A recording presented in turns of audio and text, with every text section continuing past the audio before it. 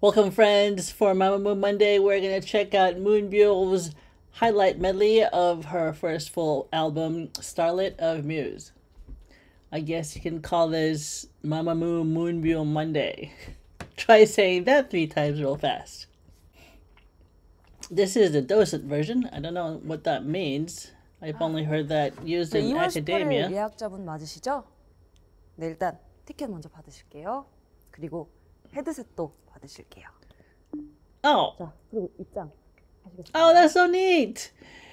It's they muffled it to sound like you're hearing it through one of these. 네, 우선 이 작품의 QR 코드부터 스캔해 주세요. Staff. That's 네, 안녕하세요. Maybe this is like the guide version. Okay, docent version. 여러분 환영합니다. 저는 음악 해설을 들려드릴 도슨트 문별입니다.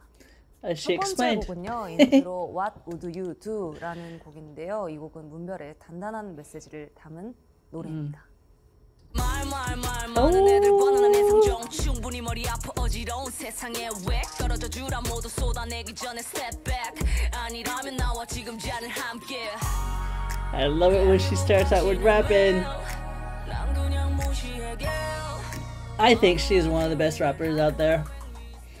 네, 두 번째 곡 Think About은 Wow. 더블 타이틀곡의 첫 She's 번째 like really moving along fast, huh? 곡은 어느 때나 들어도 정말 Keep it 좋은 going. 곡이고 Come on, folks. Keep it 따라부를 수 있게 또 쉽게 또 만든 챌린지 Think About. 부분도 있으니까 I have done a reaction on Think About. I will put a link up there. think about me think about you if you think about me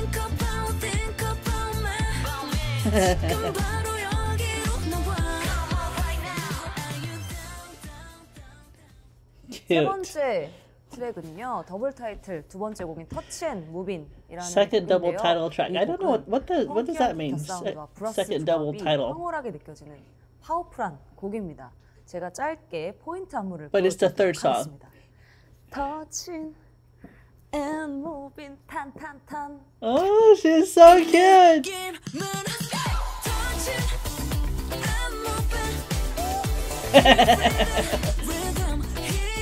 Yeah.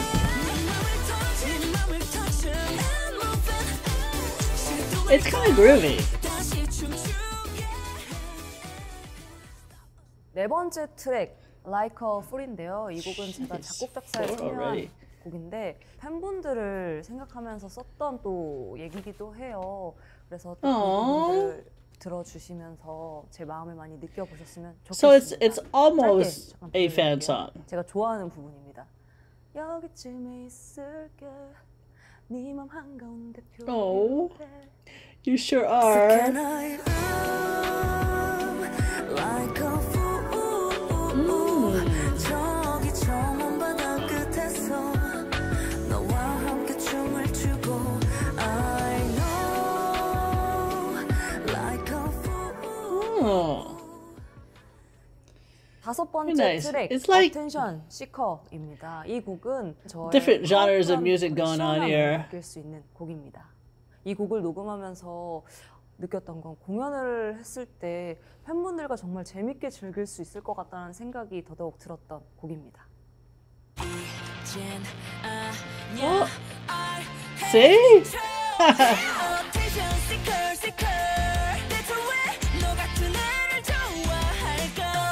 A little bit of rock.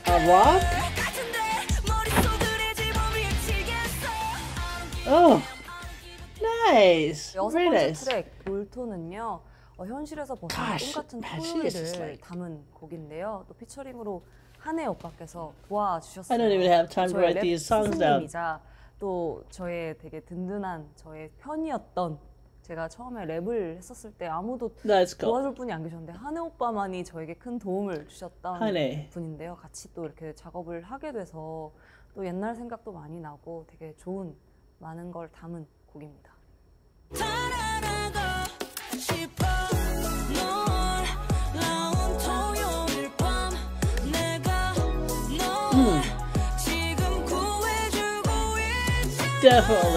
Definitely like easy listen type of music.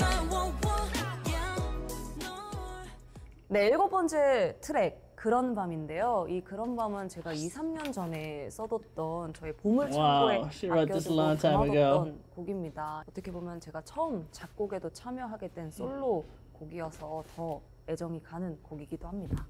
또 쓰면서 또 현실적인 가사를 많이 담으려고 노력을 했는데 제가 좋아하는 부분의 가사는 사랑은 저물고 그 어떤 말도 위로되지 않죠 라는 가사입니다. 뭘 해야 하나요? 더 견뎌야 되나요? 이별에 머물러 난 지금 어디쯤 멈춰있나요? 가끔 먹먹한 마음에 소리를 질러봐도 어떤 그런 순간 네, 8번째 Very cute. 트랙 타임라인입니다. 타임라인은 되게 섬세한 보컬을 들으실 수 있는 곡인데요. 이 곡은 새벽 감성이나 드라이브를 하면서 들으시는 걸 Alright, early in the 추천드립니다. morning while driving. Okay. 되돌릴 수 없는 타임라인 Has like a Latin flair to it. 되돌릴 수 없는 타임라인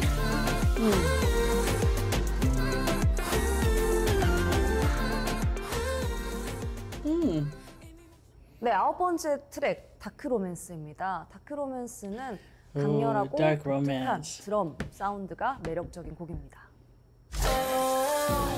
저물어 가는 태양을 봐 한 발 더 내딛던 널 사로잡아 우릴 위한 밤 검게 물든 달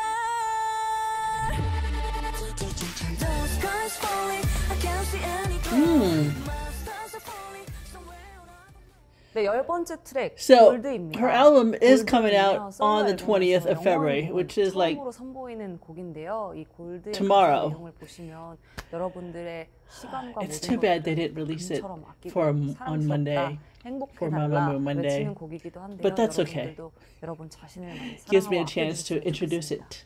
You know what you like You know that you are what you like You know you're going nowhere, that's a fact You're one in a million, yeah About you, I'm sure about that You're shining in your light 네, 11번째 트랙 메모리즈입니다. So, I thought, 청량 밴드 음악이고요. since, 또 원희 this is 친구들이 about 악기로 Muses, 피처링을 해준 곡이라 더욱더 또 밴드의 it would 사운드가 have 더 only, 좋아지는 her album would only have like 이 곡을 9 들으면서 songs, but 여러분들의 we're 청량, already 벅참을 많이 on, 느껴주셨으면 what is this, 좋겠습니다. 11th song? In the end, 너에게 나의 모든 걸 물들일게 아직은 굳이 완벽하지 않아도 되잖아 이렇게 난 너에게 점점 힘없이 모든 걸 줄 테니 네, 12번째 트랙 마지막 That's 곡 cute. 겁이나입니다. 이 12곡 중에 발라드 장르를 담고 있는데요. 이 곡은 Ooh, a 가슴 아픈 ballad. 이별을 직감하는 내용을 담고 있습니다. 우리 함께 듣던 노래도 함께 자주 보던 영화도 나는 혼자 할 자신이 없어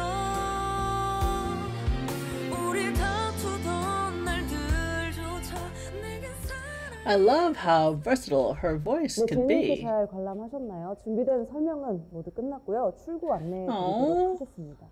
아, 잠시만요. 헤드셋 빼드릴게요. 조심히 가세요. Oh, that's adorable. Oh my gosh. Oh my gosh. I love it. She is beautiful. She can sing. She can definitely rap. She can write. Ah, I do understand that she's like one of the most credited idols out there. I don't remember who she wrote for as well, but she is brilliant. I like it. I think I'm going to enjoy that. Definitely has a nice variety of songs. Do I have a favorite? I don't know. Maybe Attention Seeker. But I also like a Fool. Probably because she was thinking about her fans when she wrote this. So I don't know that this is truly a fan song, but it's nice that she was thinking about us when she did.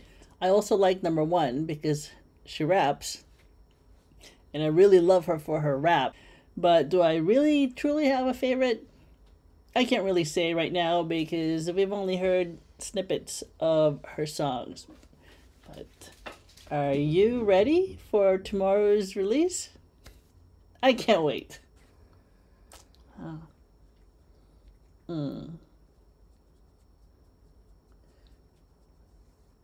You say goodbye? I'm out. 안녕.